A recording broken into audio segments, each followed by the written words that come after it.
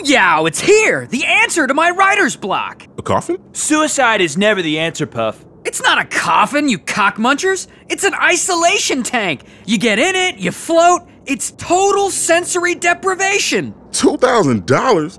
You could have bought some earplugs, a blindfold, and dumped some salt into a tub for $5. This thing seals shut, is 100% light and soundproof and temperature controlled to match your body!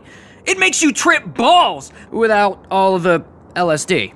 Man, LSD would have been way cheaper. Drugs are never the answer, Puff. You guys know I'm stuck on the new love song I'm working on for Tig? I just can't find the words to describe how amazing she is. Cockworthy. Man, I was gonna say cockworthy. I know I can find the right words to sing if I just focus on Tig while having an out-of-body experience. Fellas, no matter what you hear, don't open the door. I might make weird-ass noises while I'm tripping.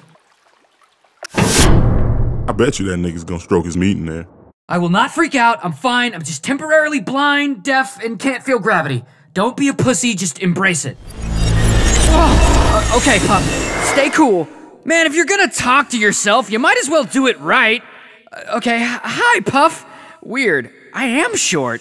Can't write Tig a love song, huh? I don't know where to start. She's so beautiful, she's like a summer day.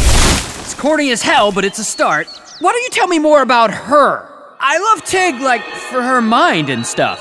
I know what you're really thinking about. You can fool yourself, but you can't fool me. All right, sure, but that's just one part of it. I mean, of all the hotties I've known, Tig is banging. When I'm with her, I don't want to sleep with other girls as much.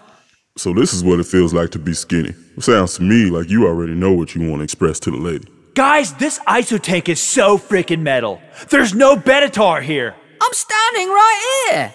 Damn it! Benatar, even when you're somebody else, you're still an asshole. Will all of you hallucinations please shut up? I'm trying to think. Tig!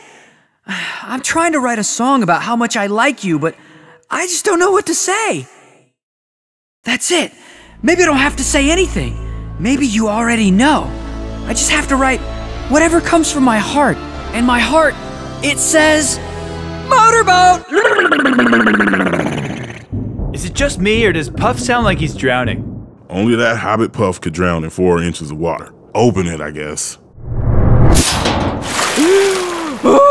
I went on the most amazing journey! Okay, bored now. Now do you know what you're gonna say in your love song for Tig? Totally! I'm gonna write her a song from the heart. I'm gonna call it Tig Ol' Bitties. What does it mean?